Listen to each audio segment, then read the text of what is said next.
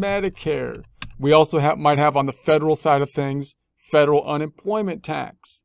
But I'm not going to add that because there's a small cap. It's usually a lot smaller of a dollar amount, and the cap gets a little confusing on it as well. So we're going to keep it at these core payroll taxes.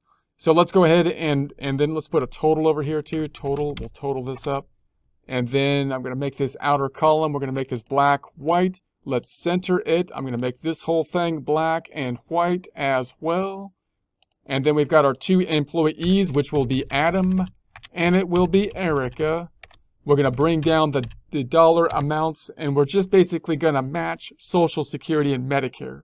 So Social Security will match, Social Security will match, and then Medicare we will match.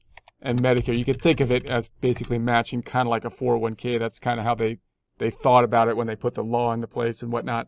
So now we have to pay these amounts over and above the actual gross pay, basically paying kind of an income tax on the employee's income, even though their income is income that we paid them, and we're paying like taxes on the income that we, anyways.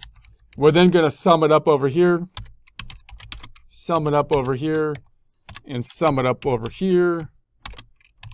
And then we can then take the total